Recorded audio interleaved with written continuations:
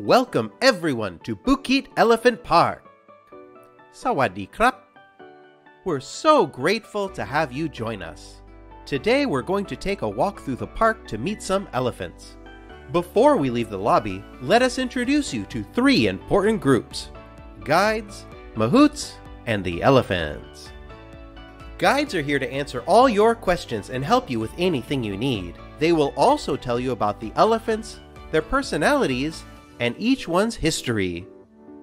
Mahouts are the elephant caretakers. Each elephant picks her own mahout. We don't use tools like hooks to get the elephants to do what we want, so mahouts must use their voices to ask nicely. It's critical that mahouts build relationships of care and respect with the elephants, so that the elephants will listen to them.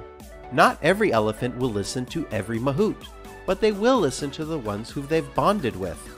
The mahouts are here to make sure the elephants are well taken care of, and that each guest stays safe. So it's very important that guests listen to mahouts and follow their instructions.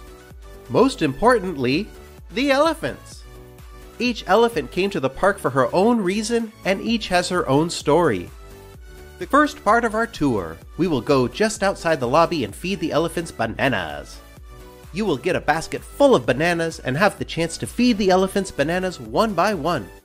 Elephants will sometimes try to grab all the bananas at once, so hold on to your banana basket. And if any fall on the ground, don't worry. The elephants can pick them up from the ground, so you don't have to. The elephants are banana crazy, but they don't like strong smells. As you can imagine, their sense of smell is really strong, and strong perfumes or soaps can irritate their sensitive noses. So we ask that you please wash your hands before handling the food. Elephants also have really good hearing, so we want to avoid yelling or loud noises. The elephants will appreciate if you can speak in a quiet voice. We all love feeding elephants, and the elephants love eating. And eating. And eating! Their sense of smell is so strong that they can smell food almost anywhere.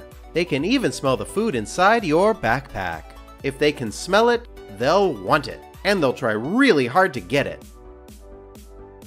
So if you have any food in your bag, please leave your bag in the lobby or leave your food with the staff. Trust me, you don't want to get between a mango and a hungry elephant. As we walk around the park, your guide will explain the history of the park and each elephant's personality.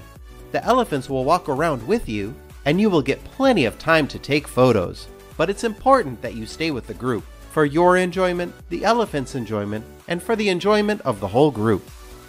We're all here to have fun, so please ask lots of questions and enjoy yourself. If you remember to listen to your guide, the mahouts, and the elephants, you'll have a great day. Have a wonderful day, and thank you for visiting Bukit Elephant Park.